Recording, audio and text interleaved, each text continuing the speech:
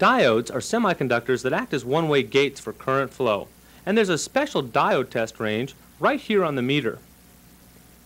The readings we should get for a diode are some reading in one direction and OL in the other.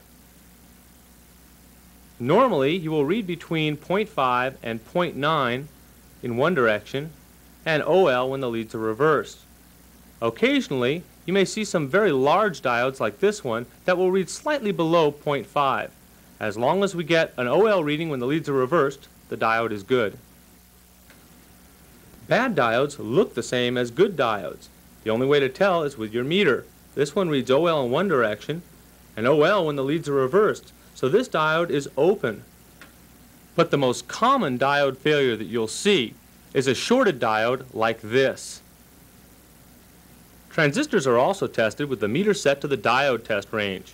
This is the base of the transistor, this is the emitter, and the case is the collector of the TO3 package. We'll start our test by putting the red meter lead on the base of the transistor. With the red lead on the base and the black lead on the emitter, we'll read a junction drop of between 0.5 and 0.9. Leaving the red lead on the base and touching the collector, we should see the same reading. Then we'll reverse the leads and place the black lead on the base. Again, we'll check from base to emitter. This time we should read OL. When we move the red lead to the collector, we should also read OL. Well, many people feel that this is a complete transistor test, but it's not. There's one very important test that you have to make before proclaiming that transistor to be good. Emitter to collector should read OL, and it should read OL in both directions, no matter which way you put your meter leads.